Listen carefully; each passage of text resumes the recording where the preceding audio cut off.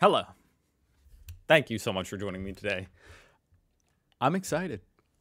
I've been waiting to react to this for a long time.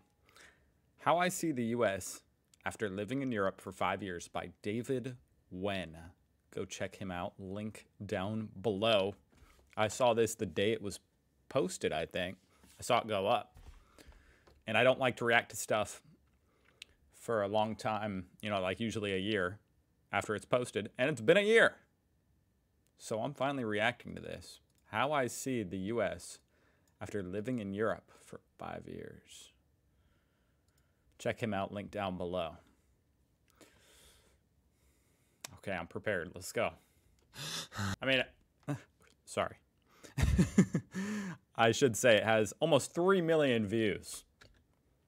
Crazy. I just had a nightmare that I had to choose between 40 brands of toilet paper. Just go with Charmin. It wasn't a nightmare. This is the US. I always enjoy Okay.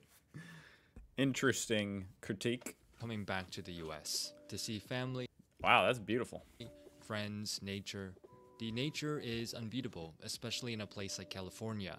But living in the US is sort of like living in one big Hollywood movie. Honestly, I don't think of the US as being that beautiful, but that's just because I live in Indiana. It's an experience, the good, the bad, and the ugly. And after 4 years in Europe, I'm back in the US at the moment. So let me show you how I see the US now. It's time to do some we grocery go. shopping.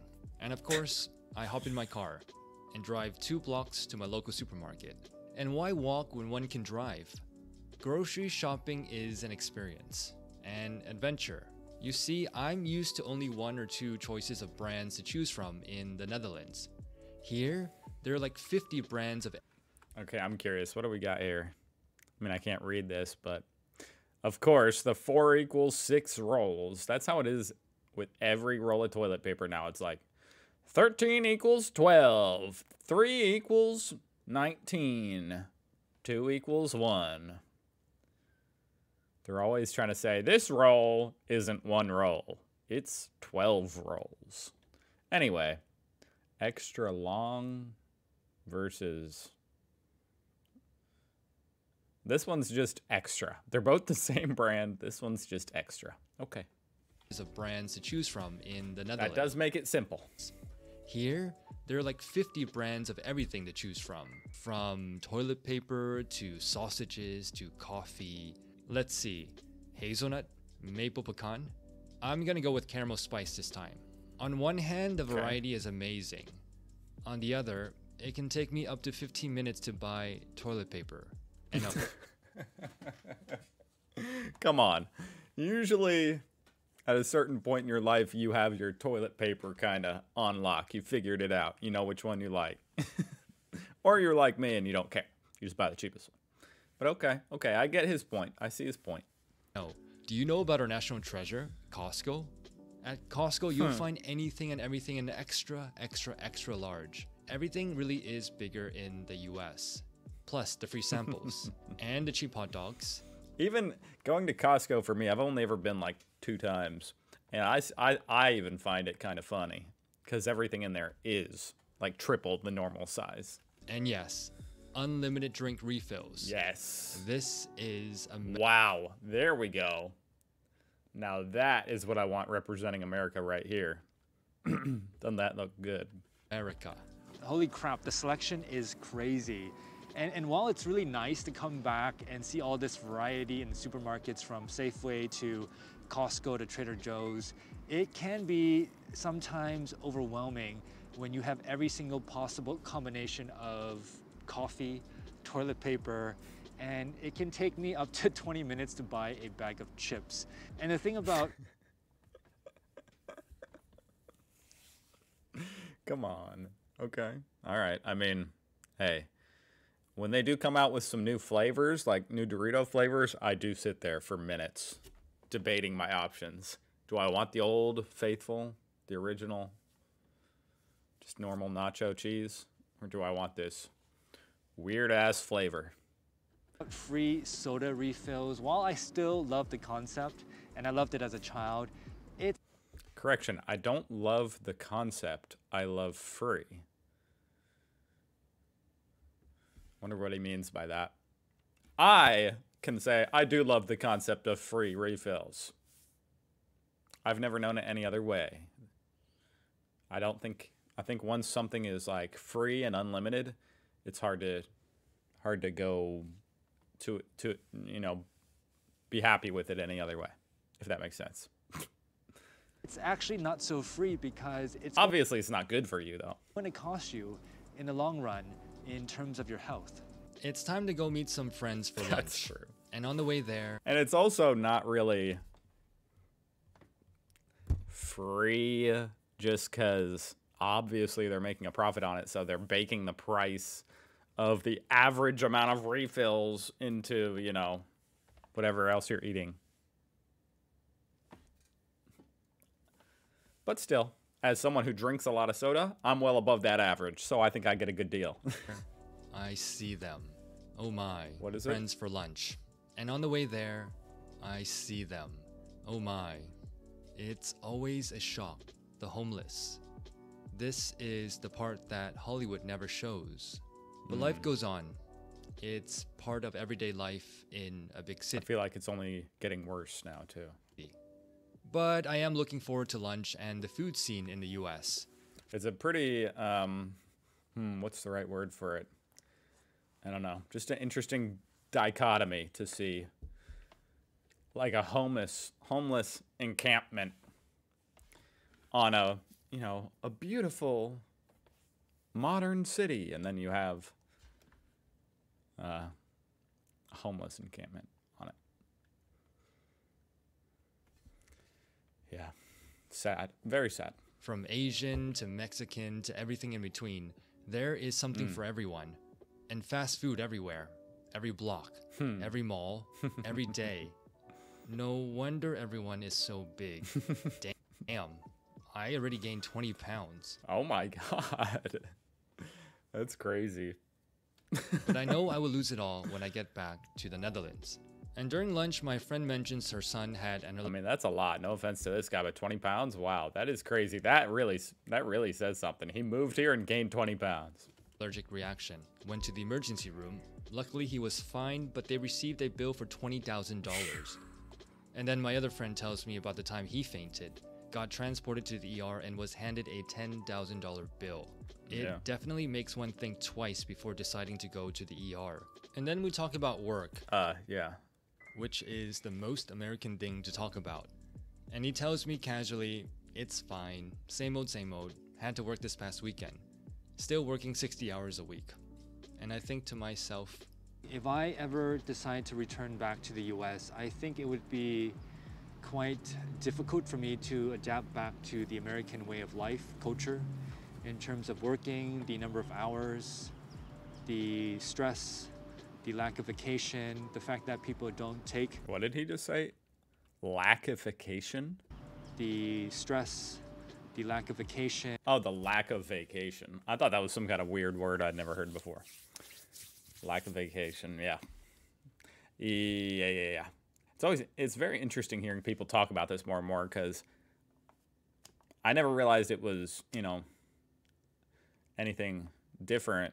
Like, and obviously living here, growing up here, seeing my dad work 10-hour days, 5 days a week. I never knew it was unusual.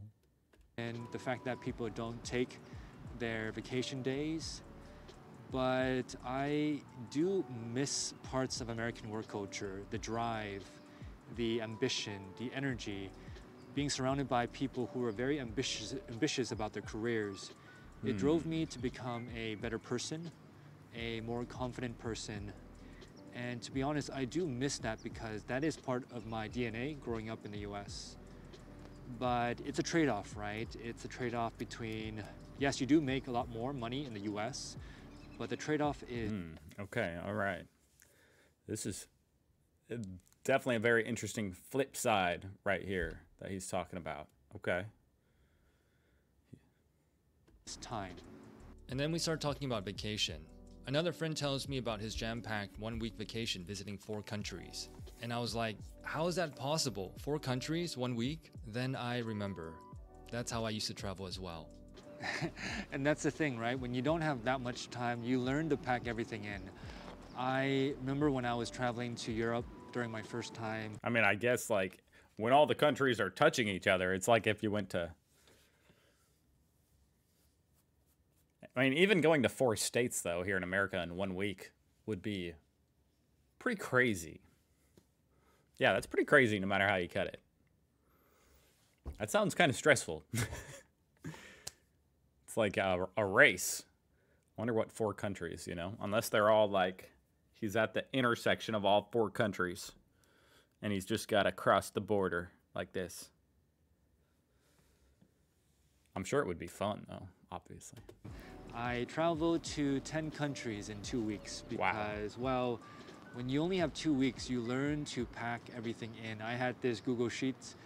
The agenda every day from 7 a.m. to 10 p.m., every hour had an agenda, something to do. And that's the thing, right? When you travel so far to Europe, to Asia, from the US, and you only have 1, 2... Okay, now I understand what he's saying. He's saying that his American friend is going on a 1-week vacation and he crammed in 4 countries. That actually makes more sense. I see what he's saying now. I thought we were talking about his European friend or something. No, that makes sense. Okay, if you're going to Europe, yeah, you're trying to cram it all in. You don't know how many times you're going to get to go over there. So you're like, all right, I got to hit up France and Spain and the UK and, you know, Germany and, yeah. Personally, I probably wouldn't do it that way because it just sounds too stressful, but it makes sense that yeah, people do that. 2 weeks. You better make the most out of your time. Now let's get back to paying the bill. But wait, what the hell is this? Sales tax? Tip? Madness. I need to walk off this madness and the lunch. I walk towards Stanford University, which is nearby. I walk, and then I realize that Now restaurants are starting to add on another fee. This happened to me for the first time ever. A couple weeks ago. The service fee. A 5% fee. Snuck on there at the end of the bill. Right by the tax. Called the service fee. For the service. The only person walking. Oh wow, it's a lot further than I thought. No wonder nobody walks in the US. I just took that amount, that 5%, and took that out of what I was going to tip. So, joke's on them, kind of. Actually, I guess the joke is on their waiter, because now, basically, part of what would have gone as a tip to their waiter is going back to the owner. Anyway, I need to focus. Oh wow, it's a lot further than I thought. No, I'm the only person walking. Oh wow, I was so, oh my gosh. I need to focus on what this guy's doing. Towards Stanford University, which is nearby. I walk, and then I realize that I'm the only person walking. Oh wow, it's a lot further than I thought. No wonder nobody walks in the US. I arrived at campus to see a bunch of tourists. American universities, especially elite ones, are tourist hotspots. The brand name, the letters, the cost of tuition. It's one of the biggest businesses in the US. And then I overhear some people talking about the most recent mass shooting. A mass shooting at an American school in suburban Denver. We are 25 days in, and there have been 40 mass shootings. It seems like this is the norm nowadays in the US. It's sad and it's horrible. And oh yeah, the police, they beat up someone else again. What's sad is that many people no longer trust the police. And I know plenty of great police officers, but all it takes is a few bad apples to ruin it for the rest of them. Now I wonder what the news outlets are saying, because I've stopped reading the news. It's like this all-out war, CNN versus Fox. Yeah, especially now that the election's coming up. It's all happening again, folks. It's the election season. Time to fire up the propaganda machine. You get 2 different stories. When my son Brian died in a drunk driving accident. Seems like such a divided country nowadays. The left versus the right, Democrats versus Republicans, the police versus the world. And this is the thing that always shocks It's not getting any better. me when I come back now. How divided the country has become. You're telling me it's not like this in other countries? That might be like the single biggest reason to leave the USA. Just how toxic the political environment is. It's so old. I'm so sick of it. I mean, you can literally lose a friend because of politics. Yeah. The media has done a role in pitting this group versus this group as well. And it's sad because it doesn't seem so united anymore. It seems quite divided every time I come back, and it's sad. The divided states of America. And the thing about the Indeed. police, well, the police, they have such a bad reputation now when in fact they should be part of the community protecting people. And yes, there have been very unfortunate events that have happened. But when I think about the majority of the police officers that I have met in the past, they've been good people, genuinely good people. And nowadays we tend to Yeah, I think that's just a really complicated. It's such a complicated subject. An interesting one on all sorts of different spectrums. You know what I mean?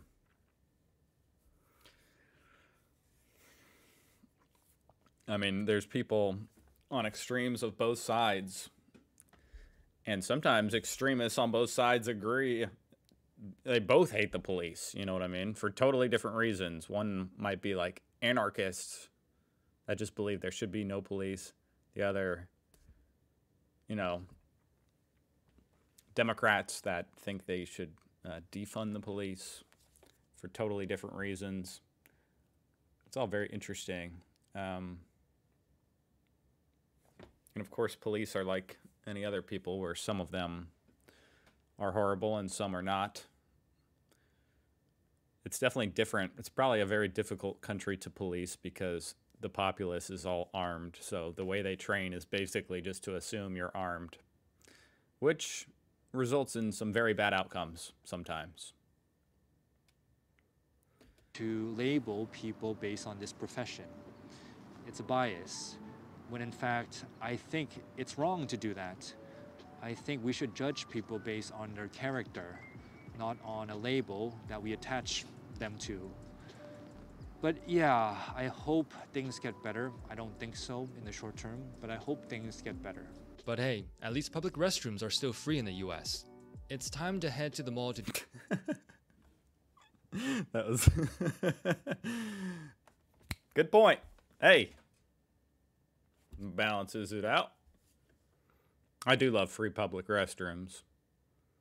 I mean, not that they're nice. They're not nice, but when you need it, you appreciate it. some shopping and say hello to American consumerism. An overly friendly I'm kind of surprised bathrooms are free in America. You know what I mean? That's just...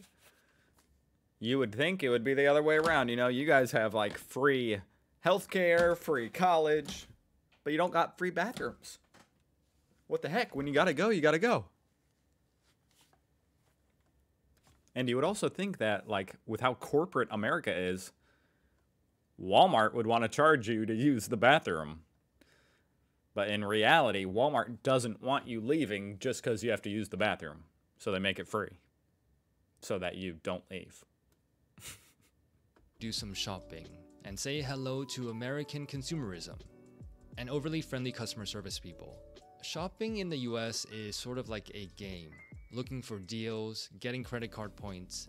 It can be extremely fun and addicting, but this is all part of the game of American consumerism, so be careful, or else you'll be in credit card debt like a dearth of Americans. Well, it's late and it's time to head home, and of course, there's traffic at 3 p.m. and this guy ahead of me just cut off the cyclist. It's quite a shock to see bikes, cars, buses, motorcycles all merging together in one lane. It can be quite dangerous to cycle in an American city. I then go and meet some friends Yeah, because a lot of times people aren't even considering that you might be there. They don't even think. for a drink, and I meet all these techies. And of course, I get asked the popular question, Hey, so what do you do? I make YouTube videos. Oh, so you work for YouTube and Google, right? No, I just make videos. Oh, okay. So this is something that Americans do really well. We tend to compare ourselves against one another. It's a very competitive society. And we do this at a very young age. Which school, which college did you go to? What type of job, which company, who got promoted? The whole which college did you go to thing is definitely a thing, but my whole life, I've always been so against that for some reason. I don't even really know why, but just my whole life, there's something about that that just feels nasty, like gross to, to respect someone more for what college they could afford to attend. Or, oh, you got good grades in high school, so you got into that college or whatever. So I actually, because of that, I don't even know the names of like almost any colleges here in America. People will talk about colleges. I'm like, I don't even know what you're talking about. I know like Harvard and Stanford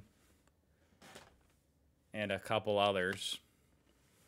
But out of everyone I know by far the least amount of colleges, which is random, but that's true.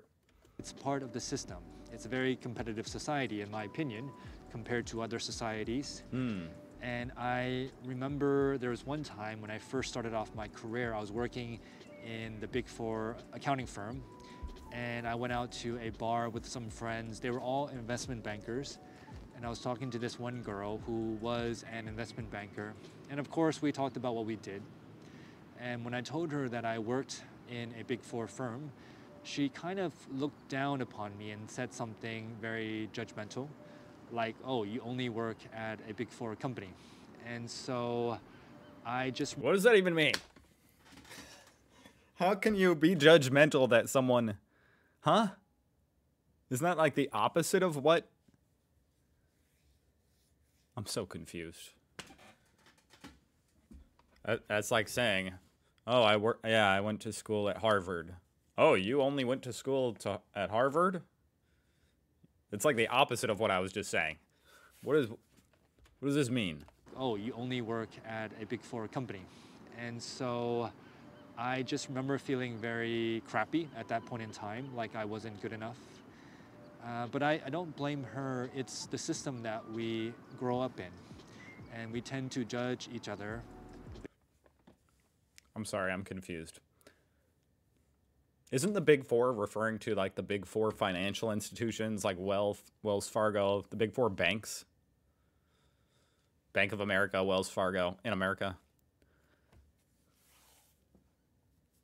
If you work at one of those, wouldn't that be something to brag about? Why would that be? Oh, you only work. As opposed to what? I must be missing. So I don't know. Based on what we do. What a long, exhausting day. Just another day in Hollywood. Just another day in the US of A. I could do. Wow. That was a great video. That was really insightful as to what it's like in America. No, insightful to have someone who lived outside America come back and kind of have a new perspective on it and share that. That's really cool. I wonder if he's still living here or if he went back to the Netherlands. Go check out his channel. Why I choose a simple Dutch life as an American. Looks like he's back in the Netherlands. Awesome. All right. Thank you for watching. I'll see you guys tomorrow.